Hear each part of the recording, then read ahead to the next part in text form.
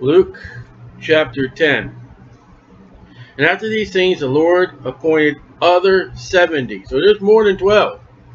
There are 70 of them also. And sent them 2 by 2 before his face into every city and place whither he himself would come. So 35 groups of men, 41 if you count the original 12, are going out before the land, and they're going out to where Jesus is going to go. Like John the Baptist prepared the way of the people for the Lord, so are these disciples. You know what's going to happen before the Lord comes back? He's going to send Jewish disciples throughout the world, the 144,000, and they're not Jehovah's Witnesses.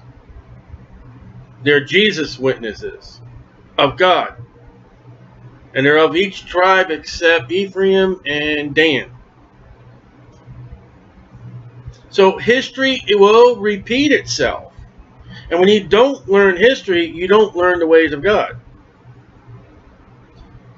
Joshua sent spies into the land. Moses sent spies in the land. Sent them before where they were going to go. And they would report back to Jesus, well, they're not interested in you, Lord. Or they're really excited about, well, they're yay, nay. But they prepared a way. Therefore said he unto them, the harvest truly is great, and that is still today. But the laborers are few.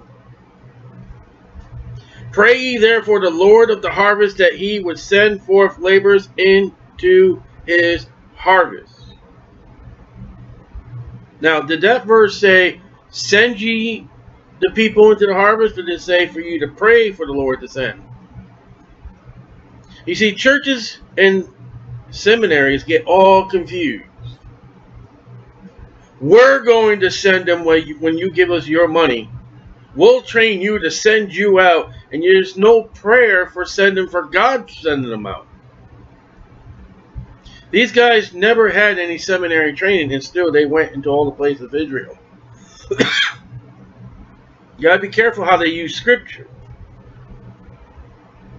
You can't go to a foreign land, pray for God to send someone somewhere. I'm of Polish descent. I can't go to Poland. Maybe I will, maybe I won't. I don't know. But right now, I'm not. So I'm praying. There's a missionary in Poland. I'm supporting him. I'm praying for God to send people to Jewish people wherever they are in the world to hear the gospel of their Messiah, Jesus Christ. I probably won't know Hebrew. I probably won't learn the language. So send somebody, Lord, to your people now before Jacob's trouble, that they may believe on the Lord Jesus Christ to be saved. You get reports back from missionary. This area is there's no churches in this area. Pray that the Lord will send somebody. Maybe he'll send you. Maybe he'll send somebody in your church. But don't you send them. You let the Lord do the sending. Go your ways. Behold, I send you forth as lambs among wolves. Isn't that nice? Isn't that just nice of sweet Jesus? He's sending his people out into wolves.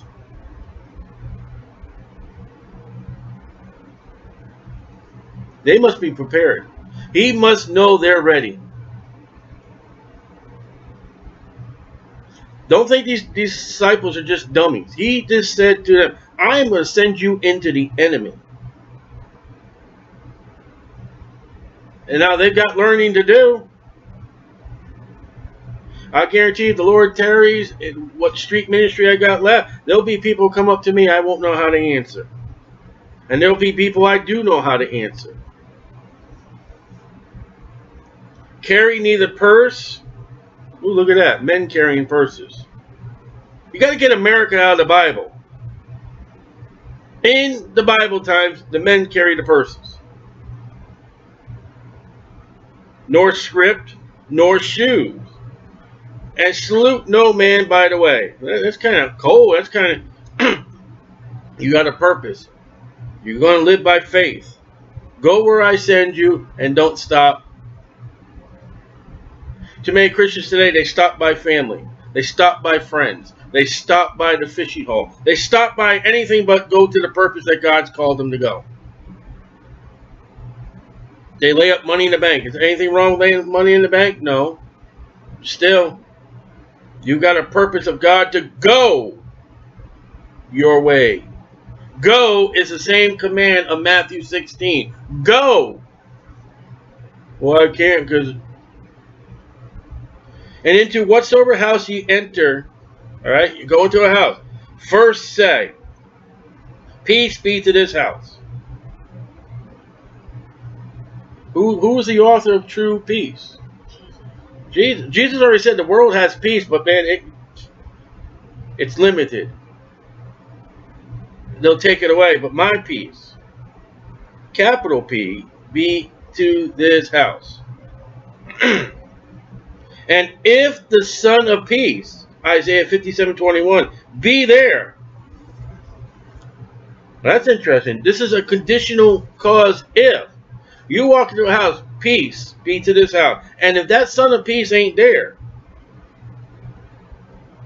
but if the Son of Peace be there, your peace shall rest upon it. If not, it shall turn to you again. You're going to go to houses. You got a door-to-door ministry. Christ has told you not every house is going to receive you. Some houses will receive you, but they won't get saved. They'll just be nice to you, thinking that that would be good, godly works to salvation. That, oh, I invited these people in. And if the peace ain't there of God, it leaves with you. In the same house remain, eating and drinking such things as they give you. Well, that's kind of harsh. What if they give you food you don't like? Eat it. What if they give you weird things like bugs or reptile food? Eat it. Now, there's no concern for Jewish law here because they're going to Jewish houses. Now, if they do and have violated the law, that's sorry, we're out of here. You have nothing to do with the Word of God. You remember what Peter said? No, Lord, I have not put any unclean thing to my mouth, to my lips.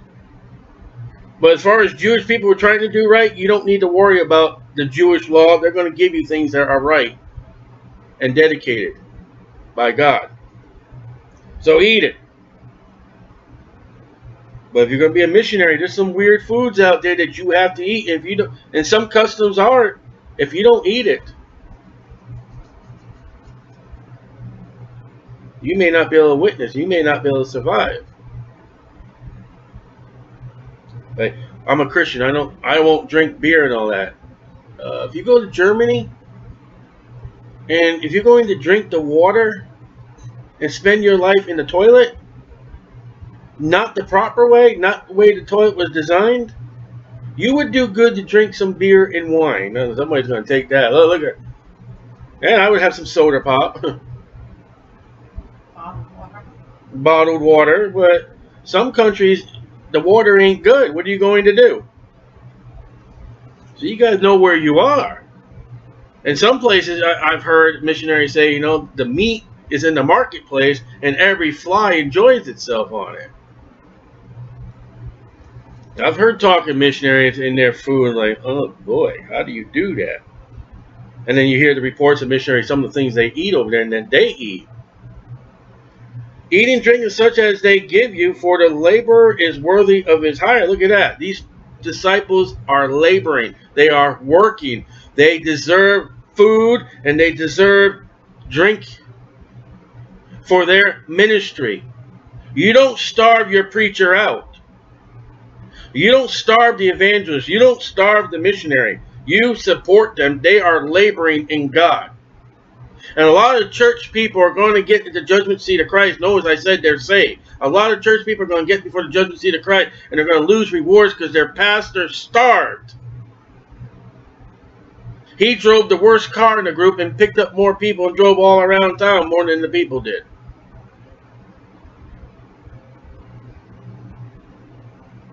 If that guy is doing what God has sent them to do, by God, for God, the Word of God, he ought to have the best in all the people.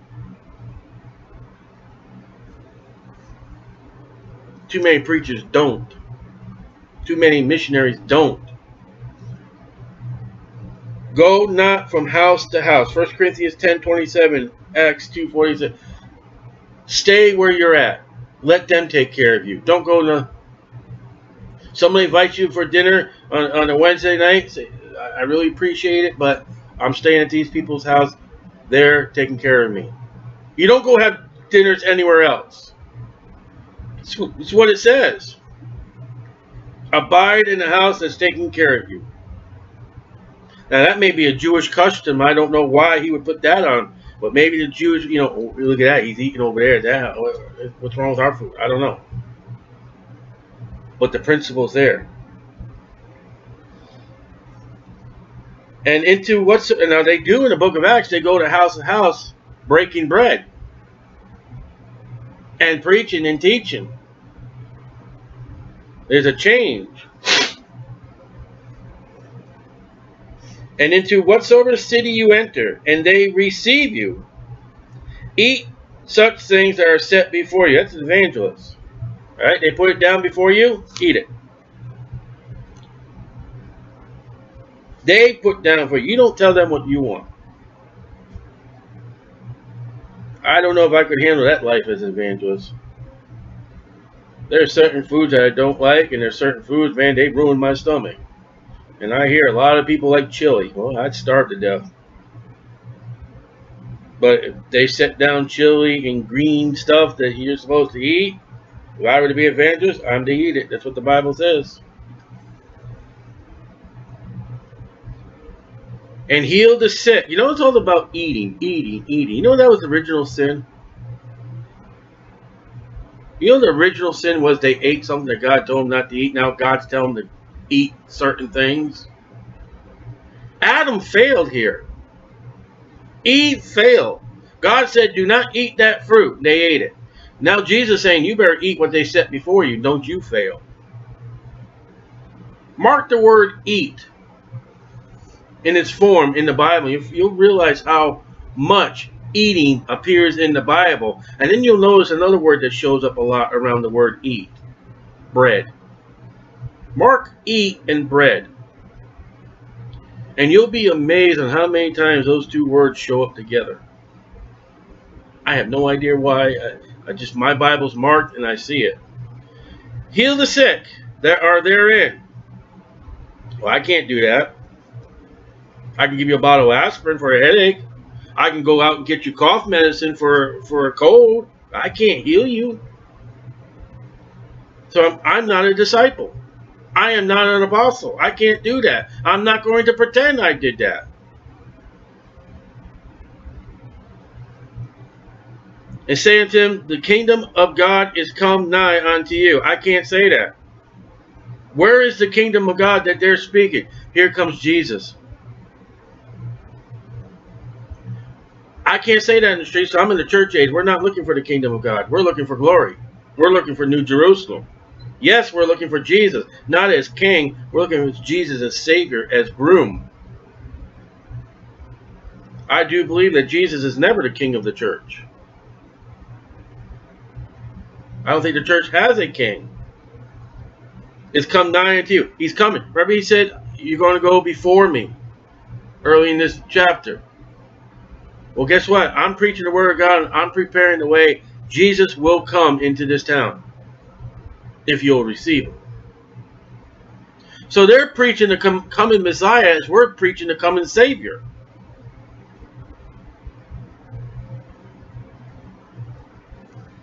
But into whatsoever city you enter, and they receive you not, go your way out into the streets of the same, and say, here's a street preacher.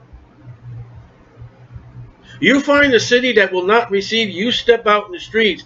Even this very dust of your city, which cleaveth unto us, we do wipe off against you. Notwithstanding, be ye sure of this, that the kingdom of God is come nigh unto you.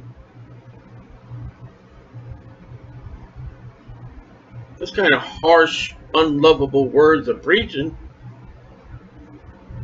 You make it so the whole city can hear your rebuke against it by God's authority of Jesus Christ.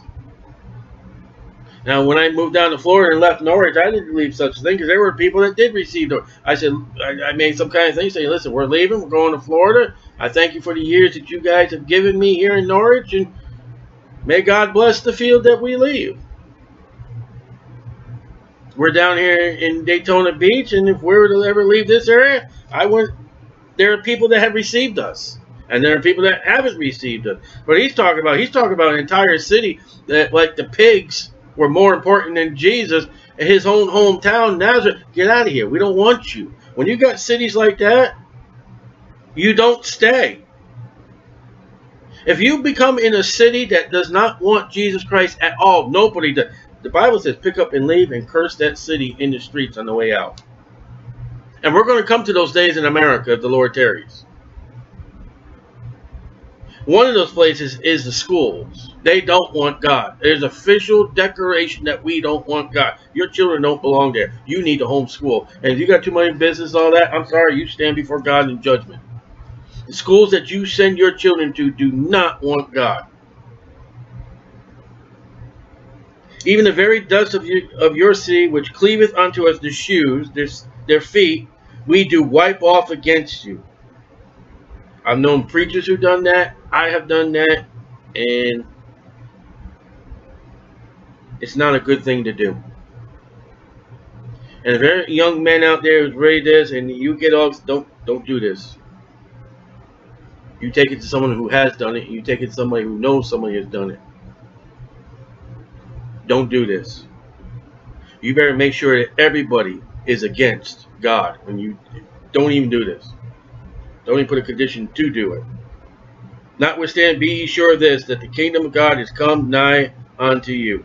But I say unto you, it shall be more tolerable in the day of Sodom than for that city. Ezekiel 16:48. America and the preachers speak about Sodom, Sodom, Sodom, Sodom, Sodom. America's worse than Sodom. Woe unto you, Chorazin! Woe unto you, Bethsaida! For if the mighty works had been done in Tyre and Sidon, cities destroyed, gone, which had been done in you, they had a great while ago repented, sitting in sackcloth and ashes. Impossible? What about Nineveh? When Jonah ran into that city saying, what was that, 7 days, something like that, 30 days, God's going to overthrow this city in judgment. The king stepped off the throne and said, let's all repent, including the farm animals. And God looked upon that city and said, hey, I like that. You repented. I'm going to spare you. All this that Jesus is doing, raising the dead, healing, the leprosies, the lameness, the dumbness, the deafness. Jesus is saying this would happen in Tyre. Tyre would still be around. Tyre will stand in judgment against Israel of Jesus' time at the great white throne judgment. They'll stand up and say, we were just miserable, rotten, dead dogs. And we would have listened more than what you guys who had the law, who had the priest, who had the word of God. But it shall be more tolerable for Tyre and Sidon at the judgment than for you. Look at that. At the great white judgment, there are different degrees of judgment. Some will get worse. Some will get lighter. Like hell, there are different degrees of hell and torment in hell. And thou, Capernaum, which are exalted to heaven, shall thrust down to hell. That's what the men of the Tower of Babel try to do. To try to get to heaven. Their pride is so high it's in the sky. And God will throw you down to hell. Get off your high ladder. Get off your pride. He that heareth you, look at Jesus now taking this personally, heareth me. He that despises you, despises me. He that despises me, despises him that sent me, God. When you take the gospel, however you do it, I'm not going to say it's wrong. Door to door, street preaching, passing out gospel tract, one-on-one, talking to somebody. Can you ever say you are Jesus Christ? a Christian. If you're witnessing, you can, because he said, he that heareth you, heareth me. You are an ambassador of Jesus Christ when you carry the gospel. When you go all in the world of the gospel, what they treat you is how they're treating Jesus. So when they come up and get in your face and cuss you out, they're not doing it to you. And when they come up and give you a bottle of water and give you a sack of peaches, that's not you. They're bringing it to Jesus. Those little girls we dealt with Saturday put a smile on Jesus' face. Not only did they come with peaches, they came with water. Then they came with glorification of God and His Word. Jesus told Paul, he says, why persecute who? Me. Why? Who was Paul persecuting? Jesus? No, he's persecuting the Christians. And Jesus said, you're persecuting me. You better realize when you're doing what the Bible says, this is witnessing. This is getting the gospel out. How they treat you is how they're treating Jesus. Remember, if they spit in your face, they spit it in Jesus. And if they pull your beard, they pull Jesus' beard. When they rejected Jesus, his own family rejected him.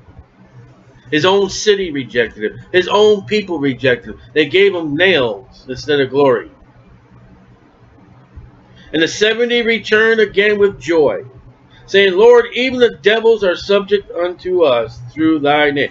Oh, Lord, look, we're so happy. Devil possession gone. Exorcism. Yay. And he said to him, I beheld Satan as lightning fall from heaven. He didn't congratulate him, did he? Devils? All right, I've seen Satan fall at the crooked path. I've seen the fall of Satan. And you just talk about devils? That's it. I've seen the ringleader of the devils fall. Some people will get offended with Jesus. You mean you didn't pat me on the back? I didn't get an M&M. I didn't get a gummy bear. I didn't get a little paper hat. I didn't get a balloon. Jesus doesn't throw parties. He said, you know what? Okay, you're happy what you've done. Behold, I've given unto you power to tread upon serpents. So some idiot's got a flag, don't tread on me, with a serpent on it. And scorpions, as found in Revelation. And over all the power of the enemy, Satan. And nothing shall by any means hurt you. You're happy the devils are, but listen, I've seen the king of the devils fall. I gave you the power. Notwithstanding, in this rejoice. Nah. Don't rejoice what the devils can do in my name. What you can do with those devils. That's not something to be happy about. That the spirits are subject unto you, but rather rejoice, because your names are written in heaven.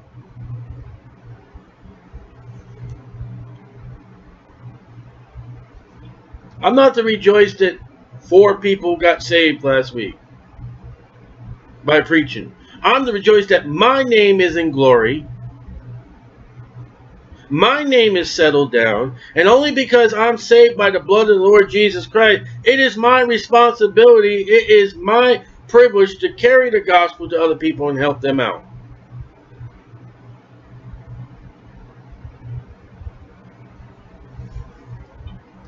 And Jesus says, as far as those devils or exorcism, that's of no importance.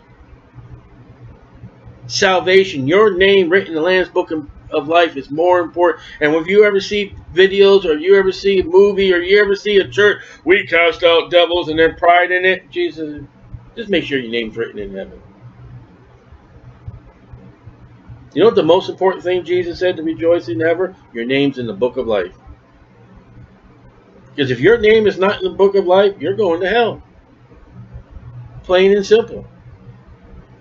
If your name is in that book, you're going to be with Jesus forever and never to be. There'll be no devils. There'll be no devil where you were going. When the rapture happens, within a few years, there will be years. Revelation 12, we're going to see, as Christians, we're going to see Michael and his angels and God toss Satan out of heaven forever and never return. And we don't go with them. Why? Because our name's written in the book. We will watch Satan and his devils and all those that reject Jesus Christ. We will watch them be cast in the lake of fire. Yet we will never be, because our name's written in heaven. We will see New Jerusalem, the new earth, coming down out of heaven, out of God, prepared by God for the Lamb. Why? Because our name's written in the Lamb's book of life. We will forever to be eternity in that New Jerusalem, in the city, praising Jesus Christ, our Savior. Why? Because our name's written in the Lamb's book of life. That's our praise. And what's all that name written in the Lamb's book of life all about? What Jesus did upon Calvary. What Jesus did in that tomb, and coming out of that tomb resurrected. And being seated at the right hand of the Father right now. That's why our names are written in the Lamb's book of life. Rejoice in that. It's all about Jesus, not devils. Get your mind off the devils and get your mind on Jesus. Because the only reason why our names are in that book is because of Jesus. And he's already told him before the death, burial, and resurrection that there's a book with names. Look at that. He hasn't died yet. That because your names are written. The 70 and the 12, their names are written. And that's a whole nother story when you get in Judas. But Judas is not mentioned here. He's talking about the 70, the other 70. In that hour, Jesus rejoiced in spirit and said, I thank thee, O Father, Lord of heaven and earth, that thou hast hid these things from the wise and prudent, and hast revealed them unto babes. Even so, Father, for so it seemed good in thy sight. 1 Corinthians 1:19, Matthew 11:25-27. Lord God, I am just so thankful for what you've given me, and thank you for these men.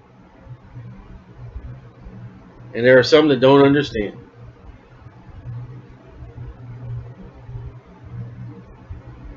All things are delivered to me of my Father, and no man knoweth who the Son is, but the Father, and who the Father is, but the Son, and he to whom the Son will reveal him. You don't know God without Jesus. You don't know Jesus without God. So don't tell me, if you can't worship Jesus as God, that you know the Father, Jehovah. And don't tell me that you can have honor with God and have soul babies and don't realize that Jesus Christ is the Son of God, who is God. Don't tell me that you can have your glorified kingdom and honor the mother of Jesus more than God, who is Jesus. And then turn around and say, Father, Father, Father, in your prayer. You don't know who the Father is if you don't know who Jesus is. And he turned him unto his disciples and said privately, Blessed are the eyes which see the things that ye see. So the disciples had more vision than the nation, because of obedience and of faith. And even I'm pointing to myself and giving illustrations. When I preach at the farmers market, I look at people and say, why don't you get it? Why are you not listening? And I got to remember that because I've already had faith and belief in God and believe what he told me to believe in Jesus Christ. They haven't. And they're not going to get nothing until they come to Christ. And that moment, when you, whatever ministry you're doing, you got to realize, thank God that you do have Jesus and your eyes are not blind.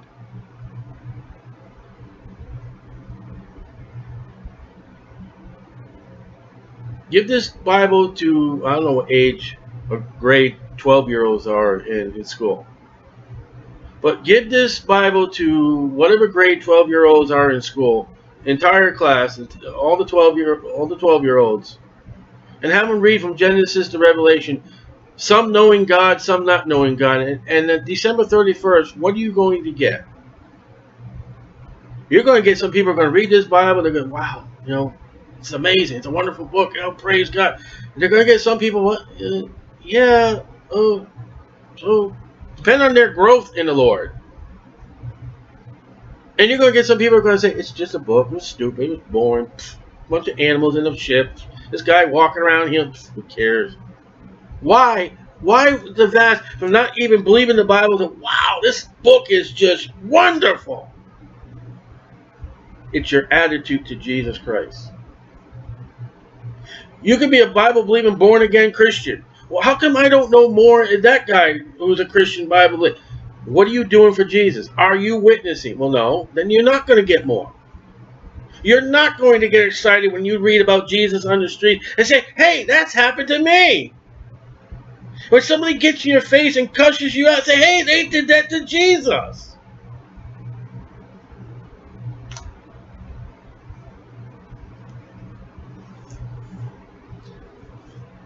And when you get little girls come up and they praise and thank you for what you do, little children came to Jesus.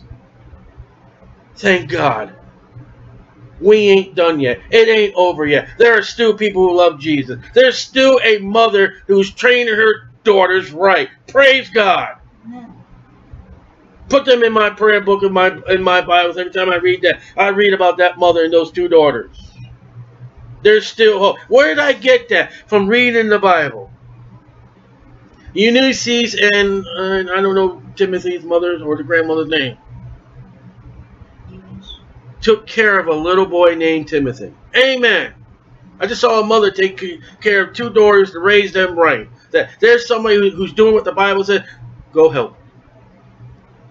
And I can come out of that Saturday night after I am rejoicing. I go to church rejoicing. And my family and I, we can have people come up and cuss us out and still rejoice and say, you know what? That happened in the Bible. And you go tell people in church, they look at you, that doggy looking in the doggy in the window, kind of, because you don't know. The Bible's alive. It's like that. It's like the little 6-year-old trying to figure out who's the guy turning the light on and off in the refrigerator. Keep on opening the door. I got that in my Bible. I've read this Bible since this one. Let's see. Let me find here real quick. I read this Bible, and I'm not bragging, since 2001 every year, and every time I go through this, I find something new.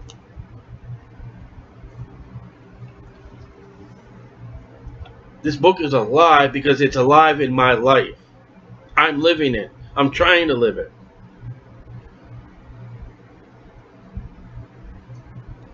For I tell you that many prophets, John 8:56, and kings have desired to see those things which you see. David. Think about David. See those things you see. You know what they wanted to see? You know what David wanted to see? He wanted to see Jesus. And you know what? He's talking to his disciples. 32 AD. That's what the date here. You men. They're watching him. They're looking at him. They're feeling him. They're touching him. They're living with him. You know, you men, David wanted to be with you right now. David would love to be here with you right now. Samuel would love to be here right now. Nathan would love to be here right now. Solomon for a while, till he got married, would want to be here. Abraham. It says that Abraham wanted to see that day. Have desired to see those things which ye see, and have not seen them. When did David ever see Jesus? He didn't. And to hear those things which you hear, and have not heard them. You know, we carry more than what the apostles carry today. You realize? Paul never had 66 books. He only had the books that he wrote. And from the chronology order of the book, there wasn't many books that he could have gotten hold of that were written even during his time. He didn't have the book of Revelation. We hold more in our hands than the apostles did. And we do less with what we have. And behold, dun dun dun dun. And you know, movies, all that, they got music. You wish you had that kind of, because we had this uplifting. Great, devils are cast out. Praise, your name is in the book of life. And behold, a certain Lord stood up and tempting him. Somebody's always going to ruin your day. I mean, okay, the disciples are happy, aren't they? They have a good cause. They're doing the work for Jesus, right? They're happy, isn't it? Okay, let's leave them happy. And Jesus didn't rebuke the happiness, but he said, your names are written in heaven. And listen, you're seeing things that King David never saw. They're happy, aren't they? They're rejoicing. They're with Jesus. I've never seen Jesus, and I rejoice doing the ministry that he's given me. And then there arose a lawyer that tempted him. The wet sponge, the wet rag, banging your toe against the table in the middle of the night, the bad news, the car breaking down, the headache, tempting him, saying, Master, that don't mean it. There'll be people out there that say, Jesus, my Jesus, sweet Jesus. I've learned this from very beginning of my ministry.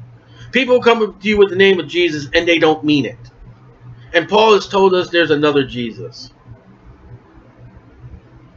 Master, what shall I do and inherit eternal life? It's not a true question. Because he's tempting him. He wants to catch him in the law. You know how long that law was of doing things? All the things you had to do to fulfill. I couldn't do that. He said unto him, what is written in the law? He caught him. How readest thou? He's a lawyer. He's supposed to read it. He's supposed to understand. What do you read? The answer to this, say, thou shalt love the Lord thy God with all thy heart, with all thy soul, with all thy strength, and with all thy mind, and thy neighbor as thyself. Romans 13:9. Now the Lord thy God, you run that to Matthew 22:34-40 and Mark 12:28-34 as references. And Jesus, he said unto him, thou hast answered right.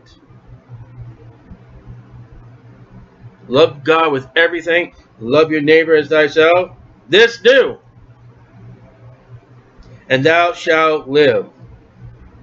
Leviticus 18:5, Nehemiah 9:29.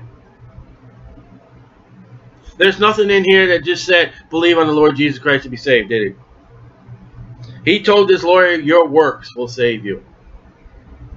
Ephesians tells us, not of works lest any man boast. You see the difference in dispensation? Christ has not died yet. Don't go running to this verse for salvation. Now, Jesus said, you said right. This is the way of salvation. This is how to get the land of Israel. You said perfect. Guy has a problem. He has a severe problem with what he just said. What he just said, he didn't believe. You'll meet those people on the street, because look what he does now. But he, willing to justify himself, said unto Jesus, and who is my neighbor? See, I don't want to worship man. I don't want to take care of man. I want to love me. I want to love God, and I want to love me. Forget my neighbor. Who's my neighbor? You don't mean the Samaritans. Well, he must have, because that's what Jesus uses next. Why would Jesus mention Samaritan in the next part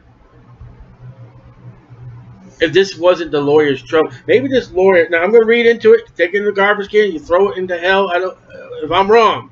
But Jesus uses a Samaritan as an example to this guy. Maybe this guy fought against Samaritans. I don't know. But he, willing to justify himself, said unto Jesus, who is my neighbor? And the question he's asking, you mean everybody? And Jesus answered and said, a certain man. So this is not a parable. My Bible heading says parables of a good Samaritan. No, there's a certain man. That leaves out, it's not a parable if it's a certain man. This, what we're going to read, happened. Like the man that was rich and died and went in hell. That happened. Lazarus went into Abraham's bosom. That happened. Jesus is telling you a story that happened. See, Jesus don't need to make up stories. He already knows human life. Went down to Jerusalem to Jericho, a cursed city, and fell among thieves, which stripped him of his raiment, and wounded him, and departed, leaving him half dead. So there are thieves that run around Jerusalem. There are thieves that run around Israel and all that. Paul and his company had to deal with thieves. Mary and Joseph, when they traveled, had to deal with thieves. And by chance, there came down a certain priest, Levite, the church, that way. And when he saw him, for he passed by on the other side, walked around him. You can take care of him. And likewise a Levite. Not all Levites are priests, but all priests are Levites. This is the lower class of the priests. He's still in the family, but he's not a priest. When he was at that place, came and looked on him. All right, so the priest saw him and went around him. The Levite, he went to him, looked on him, and passed by on the other side. At least he went and looked.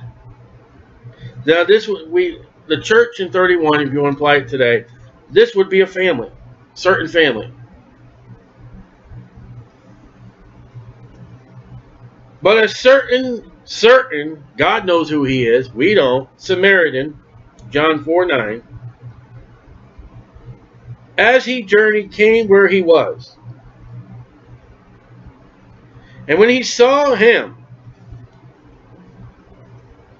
this is what the priest and the Levite did not have, had compassion on him. It's a heart condition.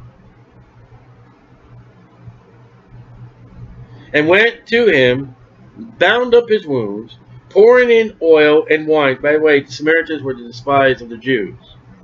And sent him on his own beast, and brought him to the inn, and took care of him. There was room in the inn for this guy. And on the morrow, when he departed, he took out 2 pence, and gave it to the host of the inn, and said unto him, take care of him. And whatsoever thou spendest more, when I come again, I will repay thee. Listen, take care of that guy. If there's a bill, I'll be back. Probably knew each other. I'll be back. You let me know and I'll pay the debt. This is a man that's rejected of Israel by people who are set for Israel by God. The church, the priest and the Levite were set by God and rejected him.